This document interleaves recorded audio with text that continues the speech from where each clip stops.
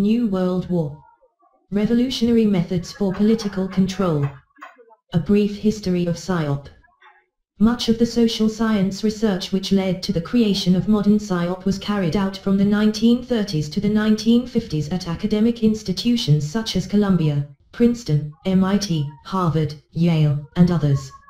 It was sponsored by private foundations such as Menninger, Rockefeller, Russell Sage, and Ford, as well as the Carnegie Corporation, which worked with think tanks such as the Rand Corporation and Council on Foreign Relations. The United States military and CIA went into partnership with these groups to conduct these studies. It was not until World War I that the United States institutionalized Psyop in its current form. President Wilson was a major contributor to its early development. In 1917, he appointed George Creel to lead an elite committee of public information composed of the United States Secretaries of War, Navy, and State to conduct research pertaining to Psyop. After World War I, the United States Psyop projects continued in academia, particularly in the expanding field of communications. An early contributor to this research was a political scientist and communications expert named Harold Lasswell. Lasswell authored the 1926 publication, Propaganda Technique in the World War, where he described propaganda programs used by the enemy by providing case studies in persuasive communication, audience psychology, and the manipulation of symbols. He believed that communication of this kind could be used by a specialized class of wealthy elites to promote their version of social order. In 1941, Lasswell wrote an article in the American Journal of Sociology entitled, The Garrison State, where he explained how a type of scientific dictatorship could be created which would be ruled by political military elite, who would use symbols to control public opinion. Another early contributor, Walter Lippmann, based his writings, Public Opinion of 1922 and The Phantom Public of 1925, on his experience in the United States propaganda unit with American expeditionary forces during World War I. Lippmann also believed that communication could be used by a ruling class to impose its will on others. He wrote multiple books and articles describing how a specialized class of experts, specialists, and bureaucrats would use manipulation to rule society. He was a founding member of the Council on Foreign Relations. More research on Psyop was spurred by World War II, during which time a network of social scientists and communications experts sprung up that played a central role in Psyop development into the 1950s.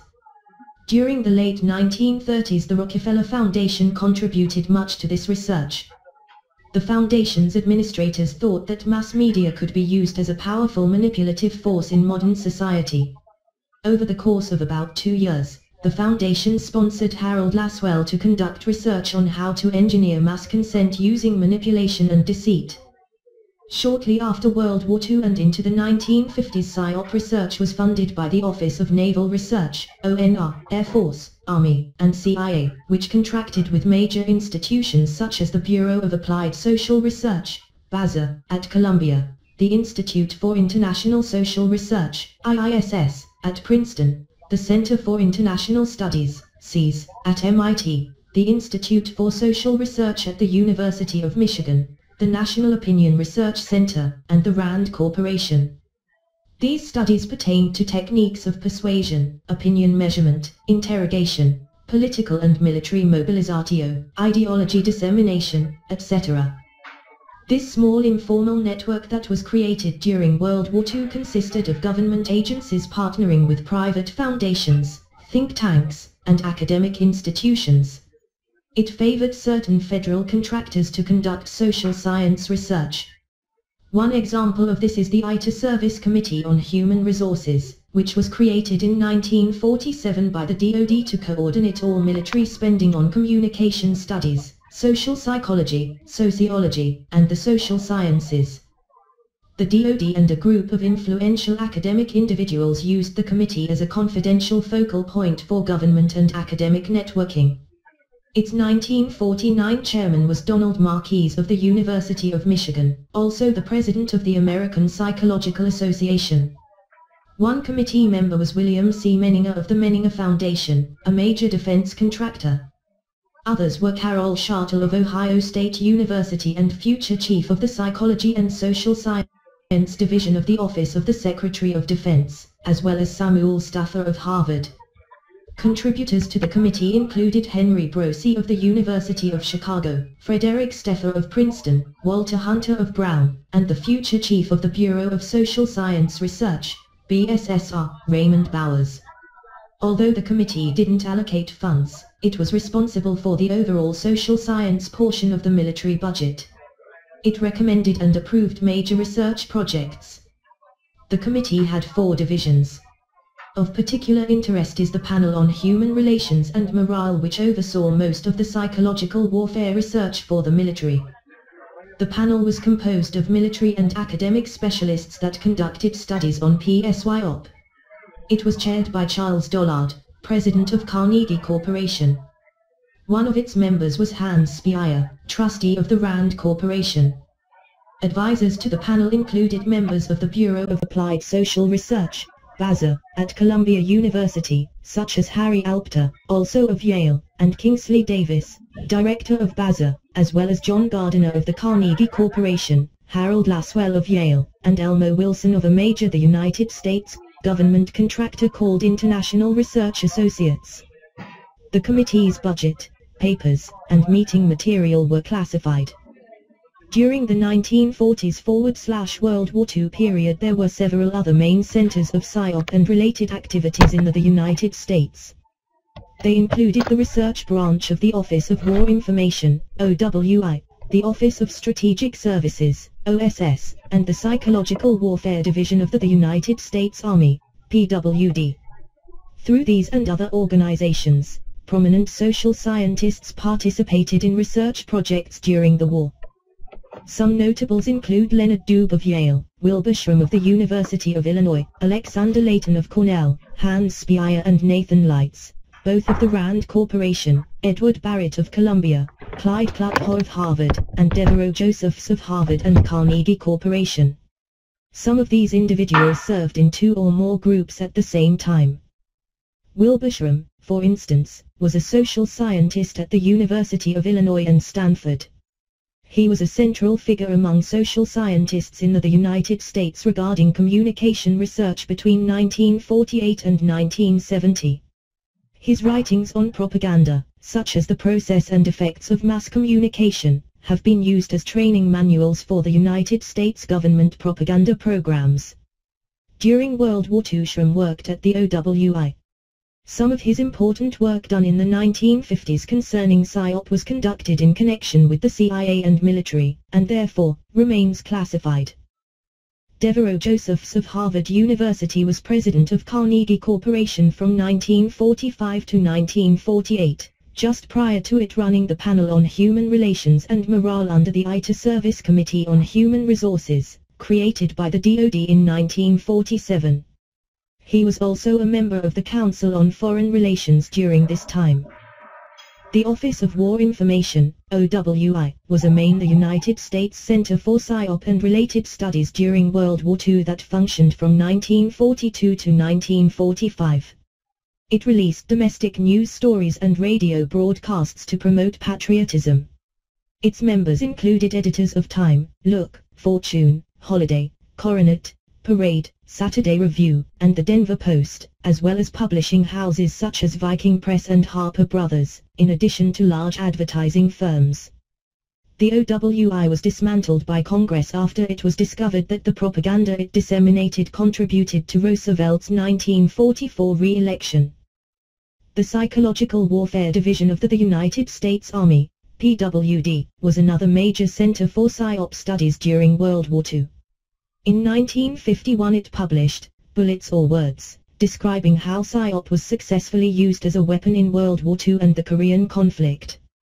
They stated that the new psychological weapons that had been developed based on sound scientific principles should be used in every future military action. From the 1940s into the 1960s, the Rand Corporation conducted a variety of social science research, which included its participation in the Panel on Human Relations and Morale. Beginning in 1951, Chitra M. Smith at the Bureau of Social Science Research, BSSR, prepared for Rand a series of papers entitled International Propaganda and Psychological Warfare. Rand was commissioned by DARPA in the early 1960s to develop methods to break the underground resistance in Vietnam. The Bureau of Applied Social Research, BASA, at Columbia University helped to research government-sponsored psychological warfare projects shortly after World War II and into the 1950s. This included providing advisors to the Panel on Human Relations and Morale such as Harry Alpter, also of Yale, and its director, Kingsley Davis. During the 1950s, the Rockefeller and Russell Sage Foundations contributed heavily to social science research, some of which occurred at the Institute for International Social Research, IISR, run by Hadley Cottrell at Princeton University. The Rockefeller Foundation was used during this time as a front to conceal at least $1 million in CIA research conducted at the IISR. Nelson Rockefeller was an advocate of Psyop and served as an advisor to Eisenhower on the subject from 1954 to 1955. Cottrell was the primary author of the 1940 book, The Invasion from Mars, which was based on a 1938 radio broadcast which convinced many people that an alien invasion had taken place. This was reported in the New York Times on October 30, 1938, where it observed that thousands of people across the United States were deceived into thinking that aliens were taking over the planet. The broadcast caused a nationwide panic. It has been suggested that it was a psychological test done on the public. According to the 1999 documentary, Masters of the Universe, The Secret Birth of the Federal Reserve, the Rockefeller Foundation funded the broadcast in order to study the resulting panic. Leonard Cottrell, an enthusiastic promoter of Psyop, is another example of an individual serving in multiple organizations spanning the private and federal realm. From 1951 to 1967 he was the chief social psychologist at the Russell Sage Foundation, while serving as the chairman of the Defense Department's Advisory Group on Psychological and Unconventional Warfare from 1952 to 1953. He was a member of the Scientific Advisory Panel of the United States Air Force from 1954 to 1958, as well as the United States Army Scientific Advisory Panel from 1956 to 1958. He directed the Social Science Research Council, SSRC. The Center for International Studies, CIS, at MIT was contracted by the United States government for Psyop research beginning in the early 1950s. It was funded by the Ford Foundation. The funds were distributed under the guidance of Hans Speyer of the Rand Corporation. Harold Lasswell and other social scientists participated in research at this center. The Foundation's archives describe that it was distributing funds for CIA Psyop projects. These projects were made at the request of the Ford Foundation's director, John M. C. Cloy, who is known for his World War II Psyop work. M. C. Cloy had used the Foundation as a front for CIA Psyop research projects. CIS generated a significant amount of articles pertaining to Psyop which appeared in a variety of academic journals into the late 1950s. It was one of the most important centers for such studies at that time. M. C. Cloy is yet one more example of an individual with interlocking memberships in organizations that conducted early Psyop research. He was a prominent Wall Street lawyer with strong connections to the Wall Street elite. During World War II he was the Assistant Secretary of War. From about 1953 to 1960 he was the chairman of Chase Manhattan, during which time he worked closely with David Rockefeller, and had a close association with the Rockefeller family in general. M. C. Cloy was chairman of the Ford Foundation from 1958 to 1965, as well as a trustee of the Rockefeller Foundation from 1946 to 1949, then again, from 1953 to 1958. From 1954 to 1970 he was chairman of the Council on Foreign Relations. A close friend of M. C. Cloy was William Donovan, another Wall Street lawyer closely connected to the establishment. He is most known for his work as an intelligence officer and for directing the Office of Strategic Services, OSS, the predecessor of the CIA. He is considered the originator of today's CIA. Donovan wanted Psyop to become an actual branch of the military, similar to the Army or Navy. As the director of the OSS, Donovan believed that an understanding of Nazi psychological warfare was a vital source of ideas which would eventually be implemented in America. He thought the engineering of consent could be used during peacetime and open warfare. He convinced FDR to establish a civilian intelligence agency to conduct covert psychological warfare both at home and abroad. The Office of Policy Coordination, OPC, was created in 1948 by the National Security Council. In 1952 it merged into the CIA, and its budget, personnel, and existence was a state secret.